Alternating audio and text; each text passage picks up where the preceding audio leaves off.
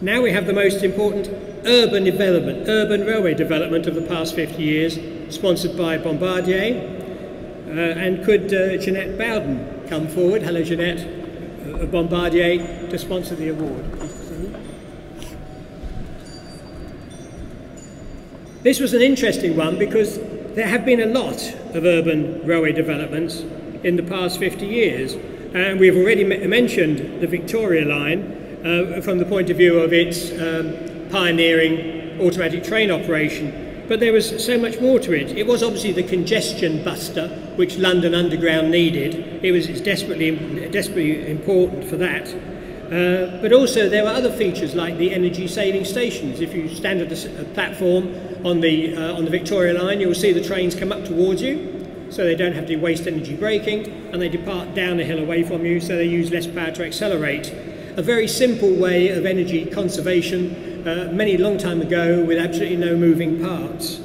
There are other aspects too, but of course, thinking of Victoria Line, which is a long time ago, we now need the Chelsea Hackney to relieve the Victoria Line, which is desperately overcrowded too.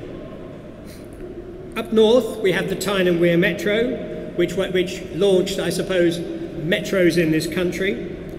It was the first modern metro we had, although it avoided street running. I remember going up there for the inauguration by one of the pointless transport ministers, and he said, what's the point of these gates? All these people are jumping over them.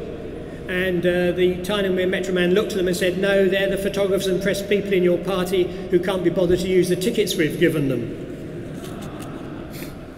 On the other side of the Pennines, we have Manchester Metrolink, which of course went the next stage and used existing tracks, which is a very economical way, and taps existing markets, combined with street running to join opposite sides of the city.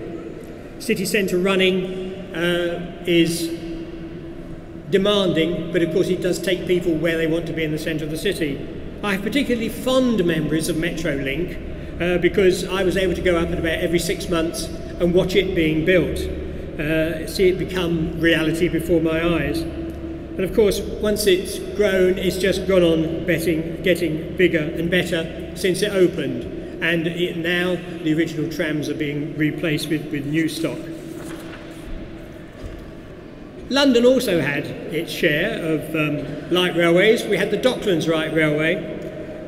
And when you travel on it, what is now a large, high-capacity network, it's hard to remember that it began as a tiny little toy town railway, people called it, going into an area of industrial desolation. It was a cheap and cheerful system. It was criticised for that, but if it hadn't been cheap and cheerful, it would never have been built and authorised. And it was the key for its own success and expansion. On the day it opened, it went straight to full capacity. And that was because when people saw an urban railway being built, they believed that it was going to be a financial centre.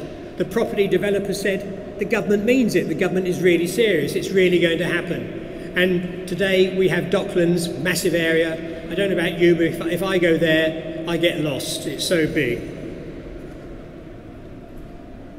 The final one is the Jubilee Line extension, which I think unfairly got a bad reputation.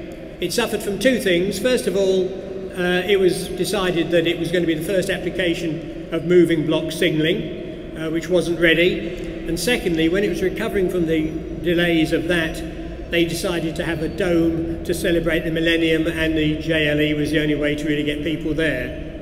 Since then, as an example of the public sector's, people say about it that we need private finance because the public sector can't manage big projects, and the Jubilee Line extension is the one they usually quote. But it does work. It's very popular now. It works. It had some stunning architecture.